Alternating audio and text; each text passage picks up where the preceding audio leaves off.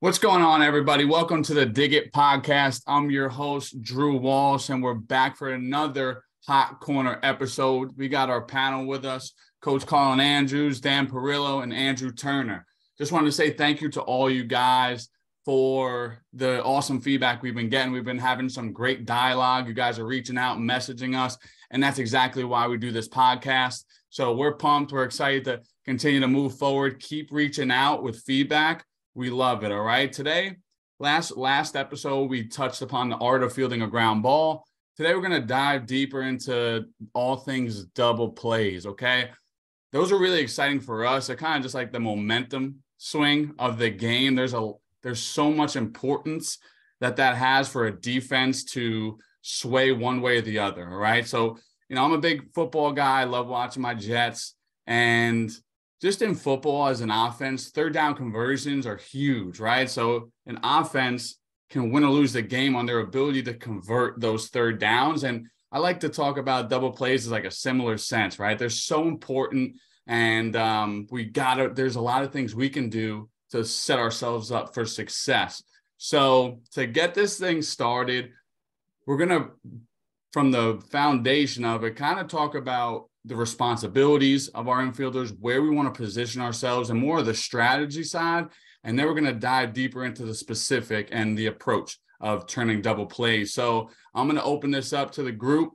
What are some of our responsibilities, not only pre-pitch wise, but also positioning wise, guys? I'll start off there, Drew. Talking about what's important for an infield in terms of double plays. Positionings first. Let's start there. If we go around the infield, at our level in high school, you're holding the runner on. So at first baseman, you're holding the runner on at first base is a double play scenario. So he comes off once that pitch is delivered. He's got to come off right in front of that runner, ready to make a decision on what he's doing with the baseball. And then as you go around the infield, the main focus of a double play, and you're going to hear it said by all the panelists here today, but those infielders can't be late to the baseball. They can't be late to the bag. If we want a double play to work, things have to move crisp, clean, and on time. So whoever the ball's hit to, either the second baseman or shortstop is going to make the turn. Those second basemen, those middle infielders cannot be late to the bag. All right, that's number one. You'll hear me say it all the time in practice about double plays. Usually doesn't get turned because a middle infielder didn't get to the bag on time. All right, so that's number one. So what do?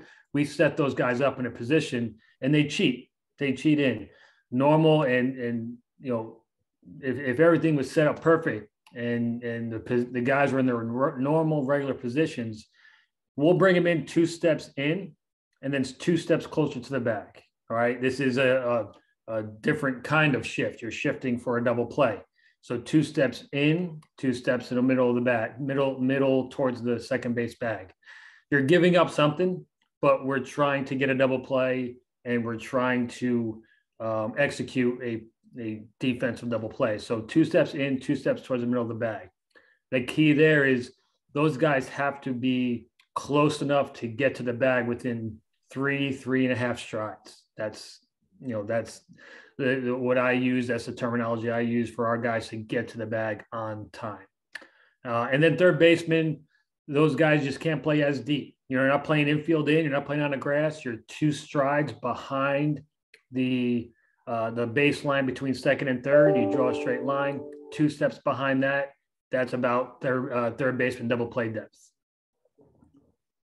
I love that, and everything you just said is we can control all those variables, infielders. So, if you can't, you got to practice. You have to understand where you are in the field. If you can't get there in 3 strides, maybe you're too far. All right. So all of those pre-pitch, all right, understand your responsibility to allow yourself to capitalize on the opportunity the game may present.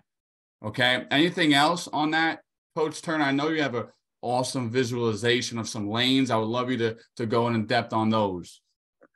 Yeah, I think what Coach Perillo said is spot on. And just to add to that, like, that's a great foundation to have. And then, like you said, communicating with your infielders, use that as like your foundation. And then, every field you're on and every hitter who's at the plate, you can kind of, adjust, a little bit from there. So if you're on turf or if you're on a slow field up in the Northeast, the 4 hitters up versus the leadoff hitters up, that's a great framework to have. And you can kind of adjust like one step either direction, kind of just depending on that situation, and that's where like the baseball IQ comes from. Also, your pitcher, just to that point, like what type of pitch you have on the mound is also going to play a factor. Yeah, but to touch on the zones, I know we talked about the lanes a couple weeks ago, and just how understanding each lane and where the ball's hit presents a different play opportunity, and that's so important. So at Wagner, we would do this every single day, and at shortstop and at second base, first base and third base, they have their zones too, but I'll keep it to short and second today. But there's about 5 to 6 different zones, and then where that ball is hit is a different type of double play feed. So we're talking about the guy catching the ground ball here and how he's going to distribute that ball to the bag.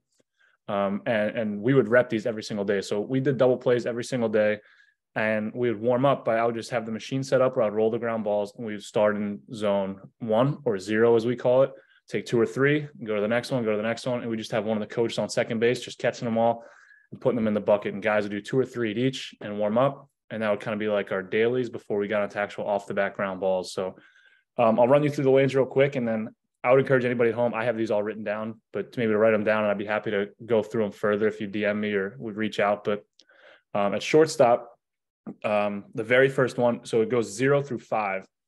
At shortstop, 0 is all the way to your left, and that's going to be one that kind of takes you behind the bag. So just to keep it simple, you're going to run, field the ball with your glove, and we call it a barehand or a forehand backhand flip. So you field the ball forehand and you backhand it to the bag. As you're running past them, you kind of throw a backhand flip, show them your palm, and flip the ball to the bag. So that's lane 0. Lane 1, ball to your left. We're not going behind the bag, but it takes you closer to the bag. Field it with the glove, flip it with the glove. You're close to that guy, just get it in, get it out. You're very close to the bag. You don't have time. You're going to get tangled up if you kind of exchange. Field with the glove and flip with the glove. That's zone 1. Zone 2, it's a normal ball to your left, a little closer to you, but still to your left, right to left, your traditional flip. Stride out with the right foot and flip. Zone 3 is going to be right at you. All right, so you have 2 options with this one, and this is where you rep them both, and then your body's going to tell you which one it likes more. But you have the right-left power flip, so you're going to try and get around it and drive through, and you're going to have to flip with a little more distance. The other option you have, you see Francisco Lindor do this a lot. You can drop to a knee if you get in the right position and just kind of go from one knee and feed it from there. It's important to work on both so you know which one your body likes the most. Moving to our right, we go open up drop step. So we're not able to flip. So I'm going to get to my right, get to the ball. I'm going to drop that left step, pull my left foot back and drop step, open up and throw from down there, that lower arm slot that we talked about last week. From there, you can still use the one knee if you want, get all the way to your right, get down on one knee and feed. Our guys at Wagner really, really like that play, especially if the ball's hit a little bit harder. And then zone 5 is all the way to your right. This is going to be a backhand play. So if you have room for a traditional backhand, you can field it and drop step and open up. That one's a little more rare, or you can go close backhand, pick and stick, or an on the run throw. And a lot of times that throw, if you're all the way to your backhand, especially if you're closed, you might only have time to get one. So the second baseman kind of becomes a first baseman. But those are kind of the 6 zones we work on. We call them 0 through 5. And then just a side note to add to that at shortstop, anytime you're flipping the ball, you want to flip downhill to get your second baseman moving towards the first base bag. So kind of flip in front of the bag, create the momentum for him towards first base. Anytime you're throwing the ball and it's a ball to your right, the ball usually took longer to get there, or longer to get to you maybe, and you're further from second. So the runner has more time to get to the bag. So you want to throw the ball on the back side of the base to protect him from the runner. So to your left, usually a flip in front of the bag. To your right, a throw behind the bag to protect your second baseman. So that's shortstop.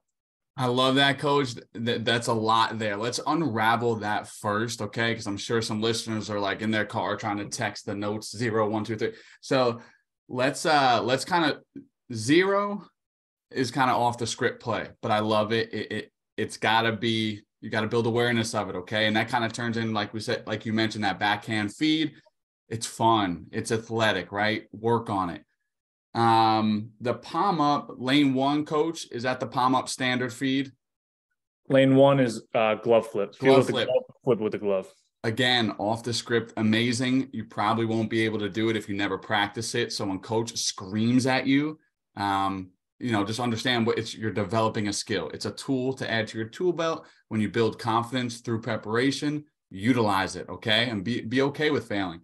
Now, zone 2, coach, is that that's the standard palm feed. When you see, yep, all over the place. Yep. This is harder than it looks, in my opinion, guys. I feel like, let's open this up. Obviously, the ball has got to be received out in front of your feet. Like that's a priority so they don't get tangled, of course.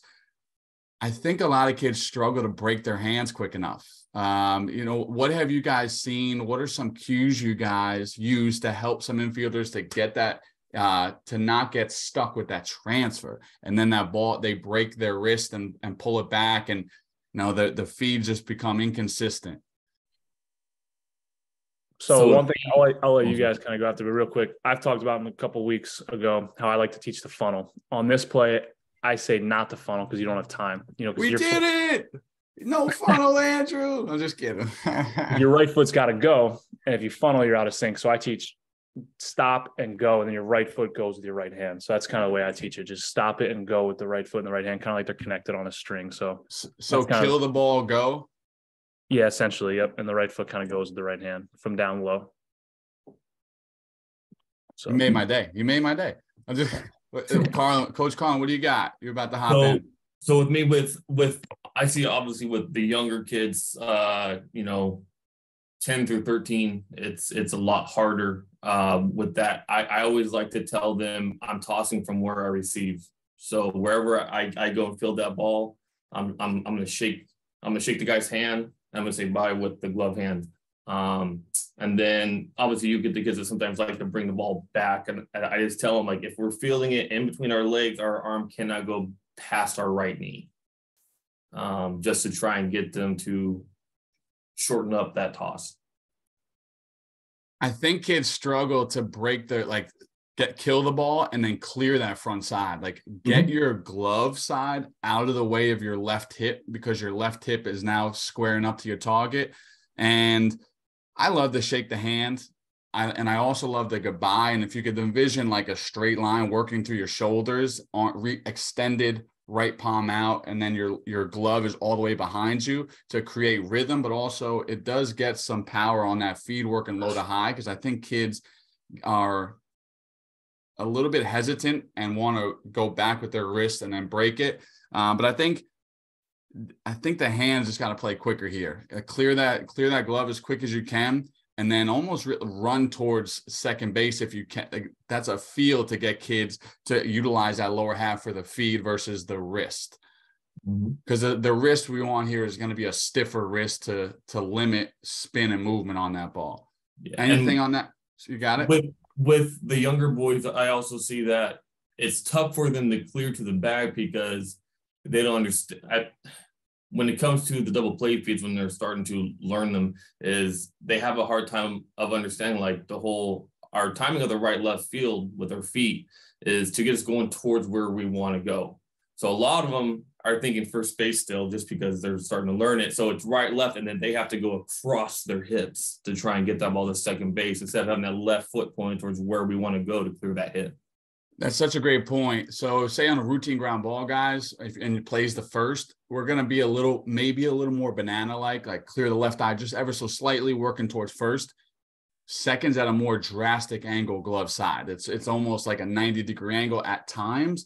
So you might want to create a steeper angle going through that ball, which might help you with rhythm, I've found. Instead of going like your footwork is going right, left towards first, now that your feet are tangled with your shoulders. So if we could create a little more like a part of a Z, like a right to left action going drastic to my left, that might help you with the rhythm on that standard zone 2 feed. Okay. Now we're working on anything else? We'll go with that zone 2. And then the power feed, Coach Turner, is that the one where we catch the ball, actually funnel it so we could shuffle and then break our hands? Or you're just saying So this would be, so zone 3 right now is the one right at you. So this one I found is probably the hardest one for a lot of guys because their feet are stuck. So what you want to do is try just like a normal ground ball, get to the right of it, and then same play we just worked on, but come through it, but just understand the distance is further. So you're just gonna have to use your legs and drive to that same exact play we made just from a longer distance. So you're And almost going to get a option, couple strides. Got it. exactly. And then the other option would just be dropping the right knee if you're able to make that play, especially the ball's hit kind of hard and you don't have time to get to the right and then back through it. And I hope this brings awareness, because kids will sometimes, like, they'll get around it, like they're going to go flip it and then throw it, because like they're just confused between the two. So they'll get around it, they'll go catch it, and then instead of, like, they're presenting like they're going to go feed the ball palm up, and then last second they throw it, and it's just very chaotic. And I can imagine what the second baseman is seeing, right? It's obviously not going to be a calm, cool, collective environment. Which ones do you guys see more success with? It's a preferential, but do you guys have a preference with a knee down, or just what about attacking the ball on the same line and receiving the ball with that left hip back and just redirecting it? So kids, sorry, Andrew. I think if you're teaching the younger, if you're talking about, 10, 11, 12, 13 years old, I think Andrew's laying out some really awesome zones where in 0 you do this, in 1 you do this, in 2 you do this. I think if you're teaching those younger kids, maybe limit their freedom in lane 3 and be a little bit more structured, that, okay, if it's hit here, this is what you do. And then the more they get better at it, the more you can open up freedom. And I think I know Andrew's done a great job with Wagner. Those are elite athletes that have that base and was taught when they were younger. But I think if you're going back to that, 10, 11, 13 years old, I think you do be a little bit more structured in, okay, 1 step to your right, get down low, throw from a low angle. 1 step to your left. I think you make it a little bit more rigid when you're teaching those younger kids to really nail home, because they're also not as strong enough to maybe do that power toss. Even if it is 1 step to the right, a guy at Wagner might be able to, or he probably is able to, take that right foot to the baseball, catch, and still go underneath with a flip, where that younger kid might not be able to do it physically. Maybe that's a skill he learns as he gets older. I love that. And now we're dropping into lane zone. You coach call lanes, right? We would call these zones, but I guess it's just, we went like lanes for ground balls and zones for double plays, but they're kind of the same thing. Just same thing. Awesome. Yeah. So say we're going into lane 4 now. This is the drop step. And this again, is the other famous one. Yep. I love this one. I think it's super athletic, but it's not athletic if you don't have a low slot. So again, back to the point last episode, like, if you're uncomfortable throwing from lower windows, this play is going to be really difficult for you, because it's going to have, once again, make you receive the ball down on the earth and have to stand up and probably throw the ball downhill at the second baseman's feet. So what are some things you like to cue on this zone or lane 4 drop step?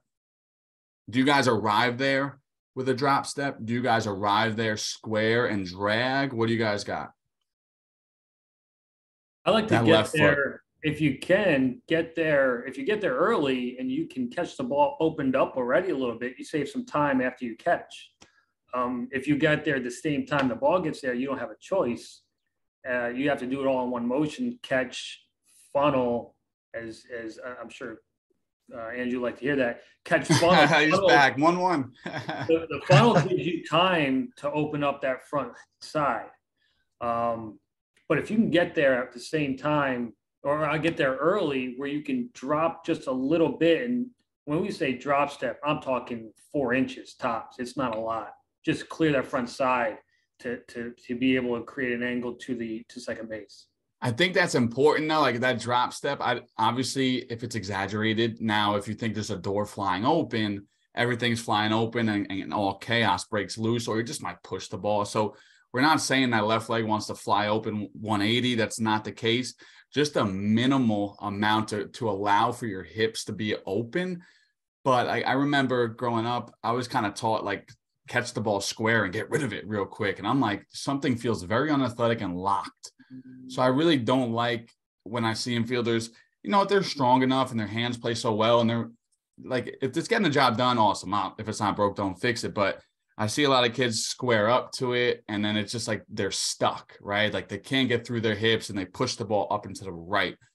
What are some cues you guys talk about outside of dragging the foot or arriving there a little early?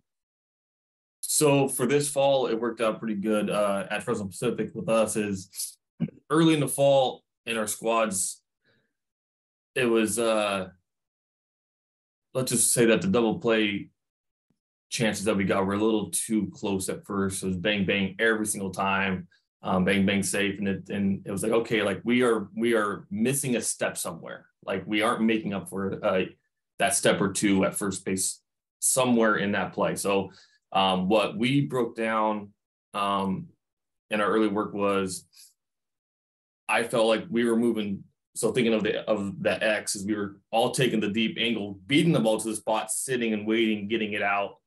And that's where we were going. And that guy was safe, or that bang bang play, instead of the guy being out by a step or two.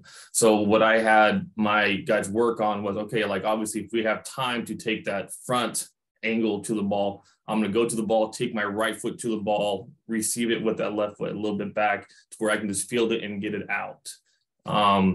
Now, obviously, if the ball's hit a little bit more firm, we take that backside of the X to the ball to where I'm going to field it, drag that foot back, and then get it out, because you have that time to.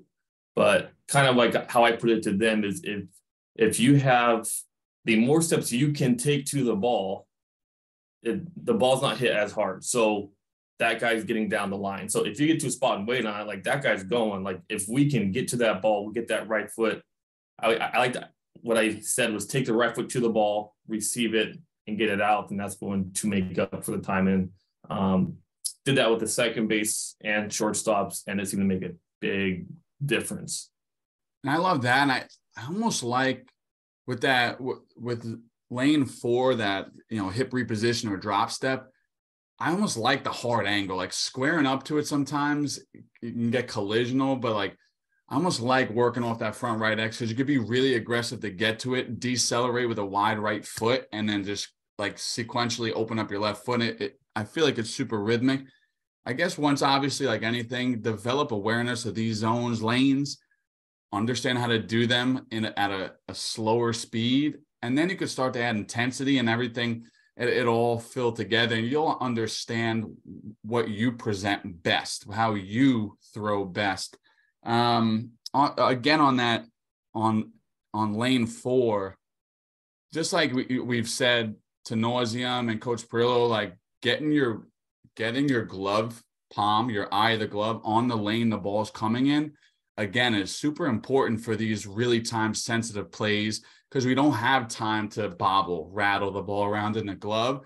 So, if anyone's played golf and you see a guy step up to their first tee drive, they take the club head on the driver and present it to the ball early before they go attack it. Same thing. As soon as you see that ball coming down lane 4, present your palm, the eye of the glove, on that lane, so your hands have a chance to work really quick.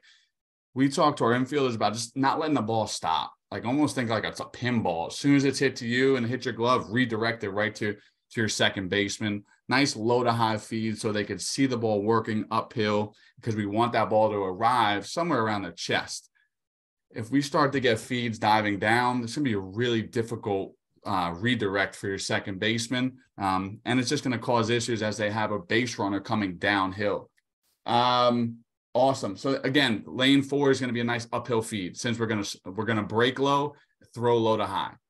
Now we got lane 5, coach. Coaches, what do we got on this? What are some things, like this is like last case, like it's going to happen. We're trying to square this up. I think this is a really thin line between the ball where we're going to our right hard, and we almost do like a lateral sidestep, or a little like an ice skater to our right hip and load that right hip and go. Or if we can't do that, then we have to backhand it and reposition really quick. Any feels, cues on this ground ball? So when we rep this one out, because you're right, there's kind of like that 4.5 zone where it's like, can I get there? Can I not? When we rep out zone 5 here, we usually rep it out backhand, and I kind of tell them, if you can get there a little bit early, get the right foot planted and do like more of a traditional backhand, then you have time to drop step from the backhand position and kind of go low to high. So it kind of combines what we did in zone 4, but from the backhand position now. If not, where we spend a lot of time on our reps, or just the balls on our run, what to do with the backhand when you have a shot at second base. So if you can kind of set up, you can kind of pick and stick where I'm in the backhand position, but I plant, switch my feet and make a good throw to second. Or if you're on the run, you might kind of just have to make an on the run backhand throw to second base. But a lot of times just understanding, don't be a hero in this situation, get the out, because a ball that far to your right, you're probably not going to have time to turn to. You might, but we tell our second baseman on this play too, become a first baseman. Let's get the out, give him a throw he can handle, and the second baseman's switching his feet and just trying to get the out here and secure the out. So there's different, obviously, variations within that, but primarily a backhand in that zone 5. And I love that. And the only way you're going to know is practice, right? 2 things on that, Coach. That goes down to the non-tangible things. Understand who your base runners are. Like if you got a good matchup on first base and he's a slow runner, understand that. Maybe you work harder to get in front of it, right? Or maybe you have time to get to the backhand. So that's one thing you got to keep in mind. Also, get creative. If you know you're not going to get them at second base, maybe a pump fake to first base, because then maybe the coach at third base is like, maybe wants him to round and be aggressive on the bags, and you could backdoor a guy. So there's a lot of things we could do to collect some outs. I think there's a really good breakdown on the shortstop side of things. Let's move it over to the other side of the bag if you want to break down those zones, Coach. Yeah, so I'll run through them real quick, and then we can circle back like we just did. So second base, same thing. We go 0 through 5. Understand everything's going to our right now. Obviously, common sense, but I think it's worth saying we're going to our right. So the first one, zone 0, is going to be behind the bag again. We call this one our backhand forehand toss. Some people also call it a scissor flip. So it's a backhand, and then we got to field it and flip underneath that glove arm. So a little bit of improv, some guys are athletic enough, they can swivel around and kind of open it. I found that throw kind of tends to drift a little bit. So, it's an on the run throw behind the bag. I field it backhand, picture like maybe a chopper up the middle, field it and kind of flip underneath that left arm. We call that the scissor flip. So that's zone 0. Zone 1, we're going to be going to our right again, fielding backhand, flipping backhand. So just glove flip right to the bag. That's zone 1. Zone 2, your traditional underhand flip, field it and flip it. The most important thing I think worth noting here is we're going left to right. It's the only time in the infield where we're not going right left. We're going left to right with our footwork from second base. So that's just your traditional flip like we just did at short, but now we're going left right. Zone 3. So we call this the forehand toss or the left knee in the ground. And like Prillo alluded to, it kind of depends on the level of athlete you're working on, but you have 2 options in zone 3. And I learned these in pro ball. We repped out both, and the coach would always say, get good at both, and your body's going to tell you which one it likes more. So, Chase Utley, I watched him growing up in Philly, does this one great, left, right, and extend and show the second baseman your palm, so the elbow is extending kind of as your left foot crosses over the body, you're going together. That's kind of more that power flip. That's the first option. Second option is as you field the ball, you funnel it up, you can drive your left knee in the ground and kind of throw it over the top. So that's just going to be a personal preference. You can field it, funnel, drive the left knee right into the ground, and you can throw over the top. So that's zone 3. And we'll circle back, obviously. Zone 4, now we're starting to move to our left. And this is going to be one you see more often too. You open and you drop step open, and we're throwing that low to high throw. So to your left, plant, open up in that drop step, throw low to high. Now, one thing worth noting here, the further you are, you might want to turn that into not just a drop step, but turn your feet all the way. So your left foot is pointed at the second base bag. And now instead of a low to high, we're going to get over the top. So this zone 4 takes me very far to my left. I can get there, plant. I can pull my feet all the way around. So my left foot is pointed at the bag and go over the top, just because that low to high, I might be too far. It might not get there, and it might not have the zip I need on it. And then zone 5, ball to my left. This is our spin play. It's ball to my left. It's taking me far. I'm in a full sprint. I get it. And I think like a ballerina or a figure skater, drive the left elbow, spin to my left, and make a throw over the top to try and get the ball in the bag. And again, that might be a play we don't have time to turn to. You never know, but this shortstop might become a first baseman in that scenario. You're just trying to get out there, kind of depending on the ball or who's running, like we talked about. So, coaches want to hop in there, starting at zone 0, right? So this is, again, it starts with these improv off the script plays that we have to start to prepare ourselves. So this is more of that, like you mentioned, almost like under the arm. And I think the pace of the ball could dictate that. Like, say it's hit harder and it's taking you a little more aggressive towards center field, you might have to almost, it's like an on the run backhand. and you're probably just going to collect one out where you kind of got to get it. And then it's just trying to get, shortstop becomes a first baseman. Let's get the lead out, keep the double play in order.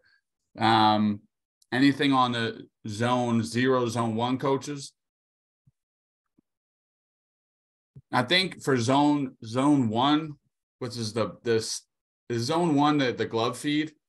Yeah, so it's usually going to be a backhand, flip it, or it could be a forehand, but you're just in close and you just want to get the ball kind of like an alley-oop, pop it up for him and let him kind of come through and take it. Awesome. So then moving into zone 2 would be the standard palm up feed. Yep. And again, like you just said, like your job is to just lay it up, right? Lay it up because the shortstop's coming downhill. Allow him to be a train, keep that momentum, clear the bag, and get through. That feed's pretty natural outside of the kids just contextualizing sometimes the left-right. Like I really like that feed. Keep everything in your front side square up to the ball. Keep your front side where you're going next. And I think everything plays pretty seamlessly. Now, as we get into the further lanes, which 3 is where we start to get a little more creative, right? Yep. So zone 3 is going to be either a knee down or the power backhand feed, which those are both awesome. Like you said, rep out, figure out which one you like. Coach Perillo, I remember a big thing when we did these was keeping that thumb under the ball, right? So if boom, I need to kill the ball in front of my feet. Now our front side toe, our right toe is facing on target. And then sometimes kids will get their thumb on top, and now you just change the trajectory of where the ball is going. So everything you said, Coach Turner, but if you keep that thumb under the ball, you'll stay underneath it and work uphill, which is where we want that shortstop to receive the ball, working up towards his chest. Any feedback on that, guys? I like the knee down. I think it's pretty smooth. It's grounded, like you said, on balls hit harder. Kids out aren't afraid to get eye level with the ball. They get to see that speed, shape, absorb, boom, redirect. And, it just depends on the mover. If they're able to get tilt uphill, if they're not. Sometimes kids, if they get high, they might throw down. Keep that in mind, guys. Try both. And then anything on that, coaches? It is really fun getting to teach that feed of the ball that's hit right to a second baseman. The kids that are like 11, 12, or even when you slowly start getting into it, the younger guys, because they're so used to everything right, left. And then when you try and get them going left, right, it's like their mind's blown. It's like, whoa, what the heck's going on? It's super fun to work with. But I always tell the younger kids, because, at that age, it's like everyone who's cool plays shortstop. But it's like, I always try to tell them, like, hey, like, the hardest position when you're young, second base, because you have to go to your left and you got to go to your right. You have to have feet for both, when you're going to go and get a tag, you got to get to the back, turn your hips around and receive it. Like, there's so much more movement at that age, So that's always a fun one to try and get them to get outside to get back through. You'll see a lot of blends there at the youth age. Okay. Now we're working into zone 4. And this one's really fun and it's super athletic. All right. So if you think about a lane, you see the lane 1 or 2 to your left, you're coming around it. And this is where you got to work hard to get that left foot outside of the ball. And then it's a matter of pace and the timing and when you arrive. Like if you have time to get there early and drop step, now your inside hip, your right hip open, that's going to be ideal. But if you don't, work hard to arrive there with that left foot outside your base. So now you could decelerate, and then now you got to rely. There's 2 of those, right? Like you could kind of jump off the earth, or you could almost just coil those shoulders and get that feed there. Which one do you guys prefer? I'm repositioning my feet off the earth and I'm working uphill. What do you guys got? I think each guy's a little different. I think you put it out there and you work on one zone, you hit them short fungos, and you see which one they're good at, which one they can't do, which one's faster. Get them on the stopwatch. We put all our guys on stopwatches and say, hey, you're really fast at this and you're not fast at this. Why don't you get rid of this? Maybe that jump getting off the earth is too slow and they're too heavy and the timing's not right and they can't figure it out.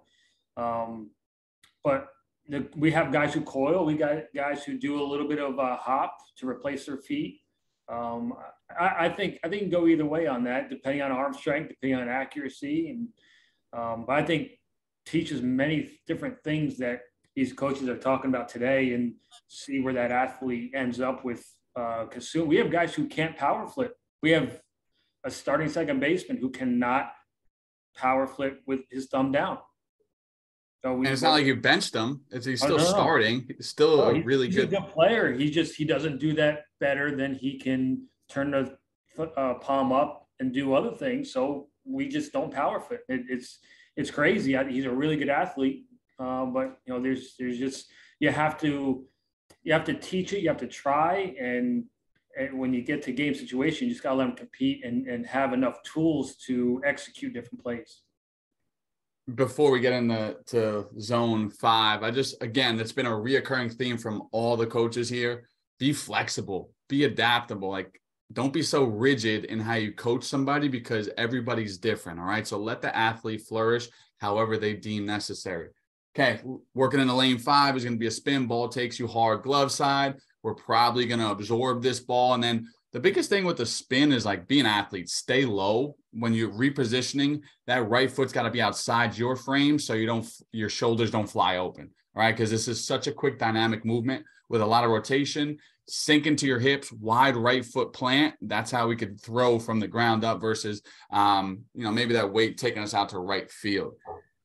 Any thoughts on there, guys? Are we good through the lanes on zones on second base? Let me go and touch on 4. Just one quick thing. What I've noticed with a lot of guys with the lane 4 is the guys that are comfortable with the, and not always, but a lot of guys that are comfortable with that coil in lane 4 are kids that hit left-handed. I found that kind of an amusing thing. And I think and I'm assuming that they like to coil and they're more comfortable because when they hit left-handed, that's the side that they turn to. And that's their strong, that's that front side. So that was just something that I thought was interesting with the more I've worked with kids, is when I see a kid who likes to do that coil, I'm like, what side do you hit from? And a lot of them are left-handed guys. So I just found that as like a cool thing. Yeah, it's the same here. I'm a lefty hitter, righty thrower. So for me, rotating to my left seems a little bit restricted, even though I'm a righty thrower.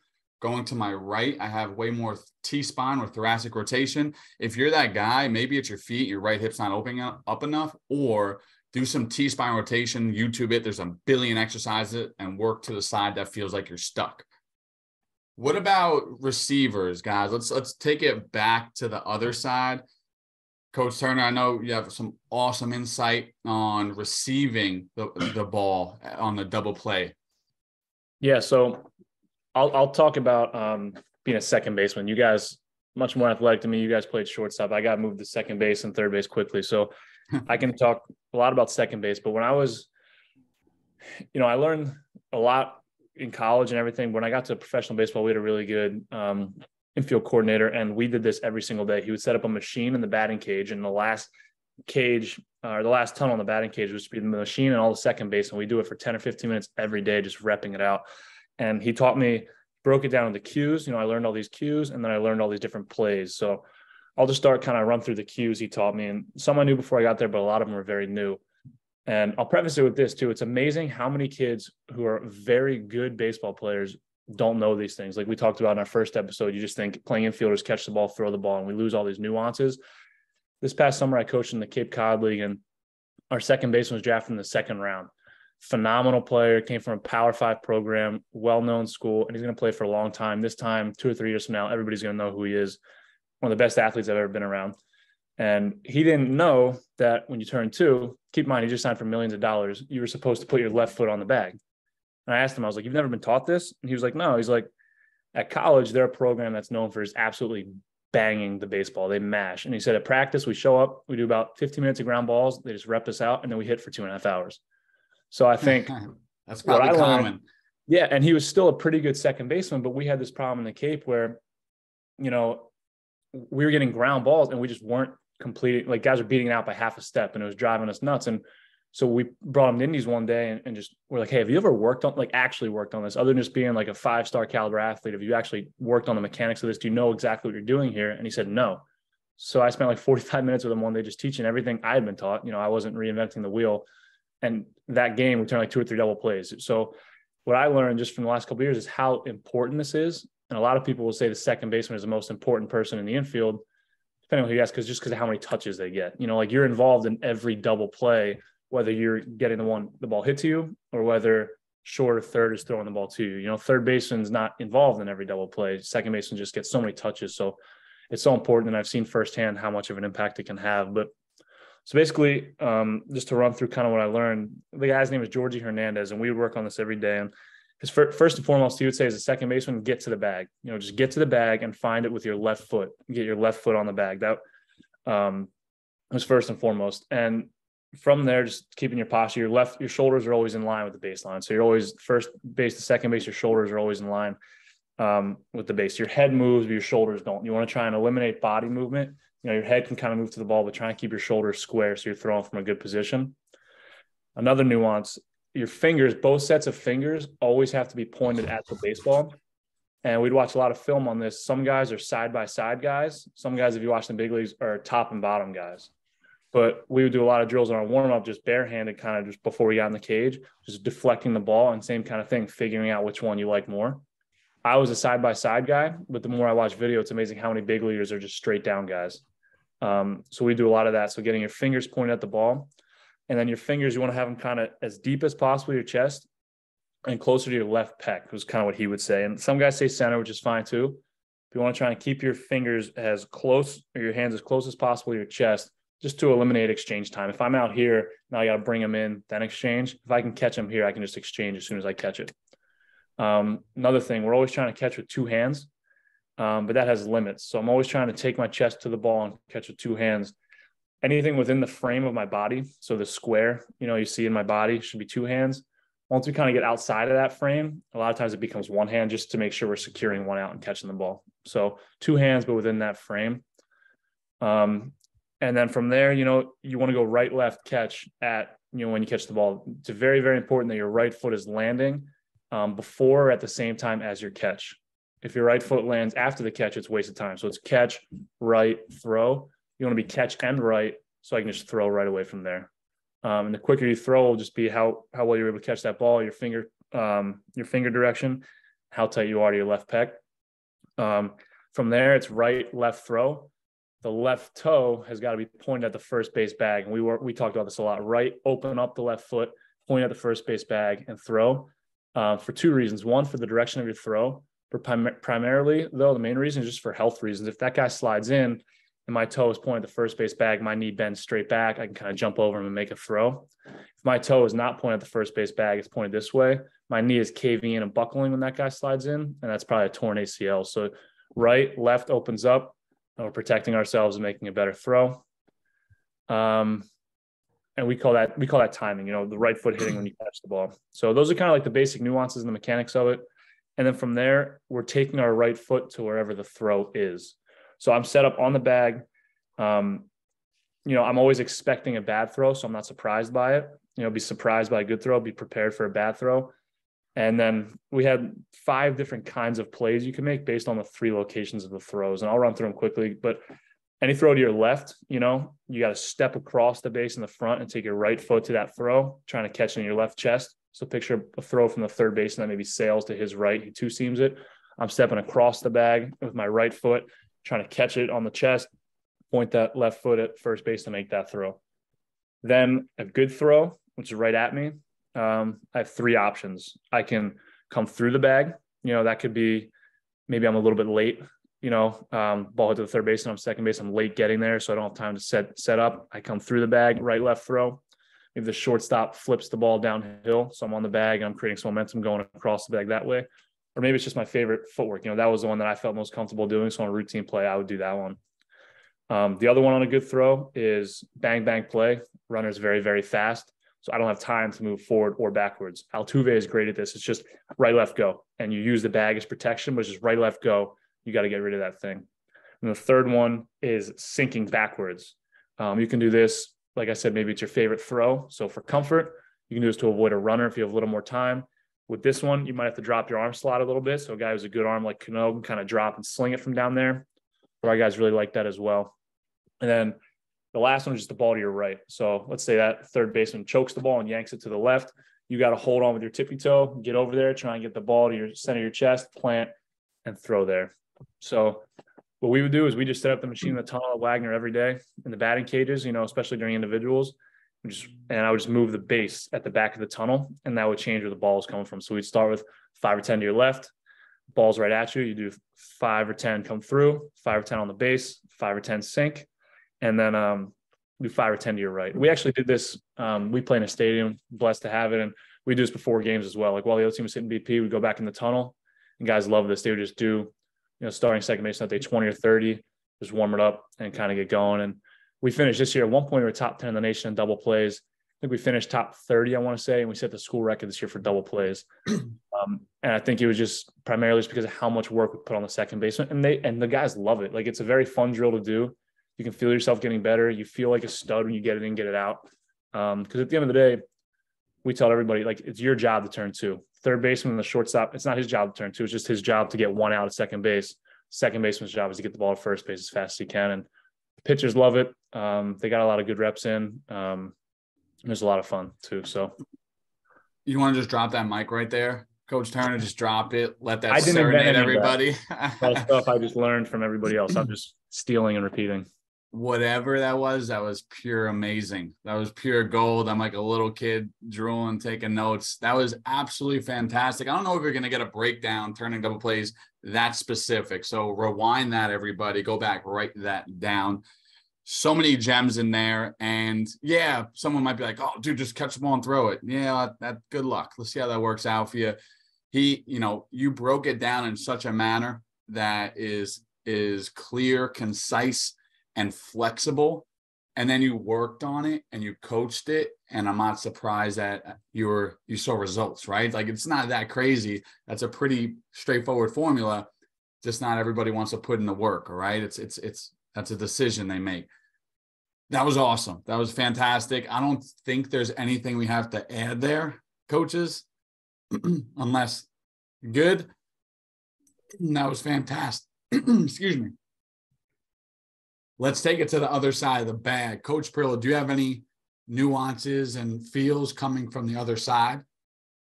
Yeah, I don't have an in-depth like Andrew did at second base. He did a great job with that.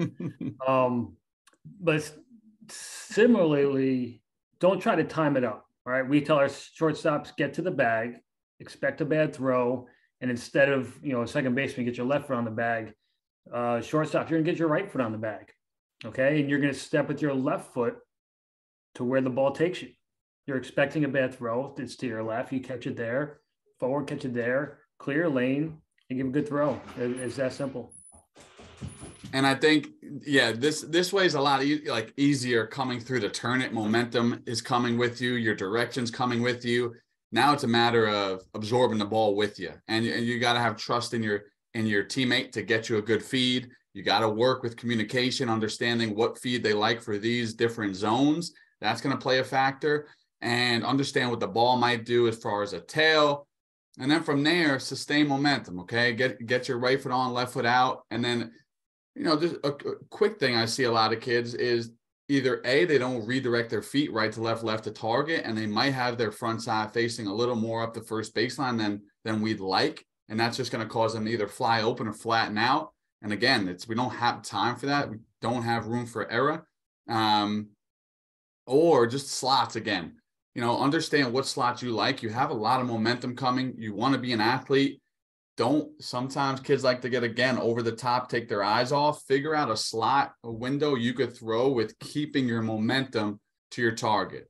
Same principles for the receivers, right? If the ball's in front of you, it's in that box, redirect it. There's no need to catch the ball there. Work on your deflects.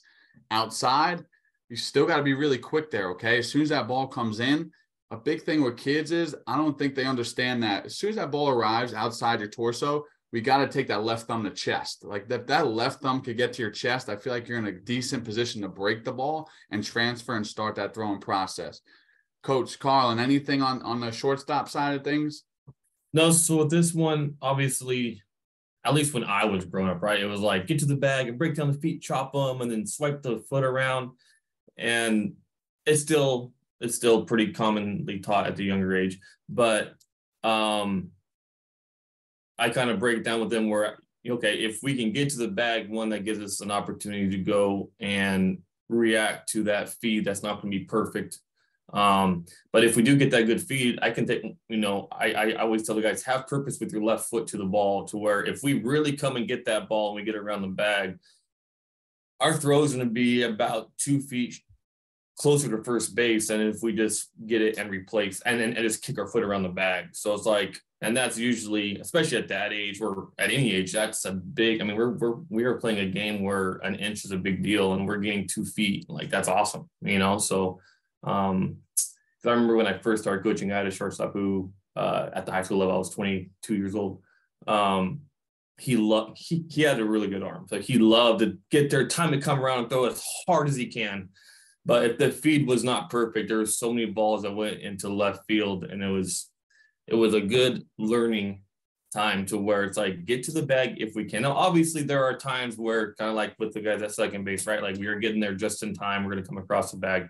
Similar thing with our shortstop position. Like, okay, if a ball's hit hard, then obviously we might be getting there a little bit just on time to come around and throw. But if we can fight to get to the bag, to where we can really have purpose with that left foot coming across the bag and gaining ground. Love that. Hey, double plays they're so much fun. I remember just like the playfulness of it and the creativity, and there was always high energy with turning double plays, especially in a game, right? It just changes the dynamic and energy of a game. It could deflate the other side. So it's offense. It's an offensive weapon. And it's really hard, though. There's a lot of things we got to prepare ourselves for. So it's a huge opportunity. Put in the preparation to allow yourself to succeed as a unit. Make sure everyone's on the same page. There's so much gold in this podcast. There's so many tangible things to walk away from it. None of it will come to fruition if you don't go work on it. Okay. So if you're a coach or a player, you're a parent, get out there, write these lanes down, and start with one a day.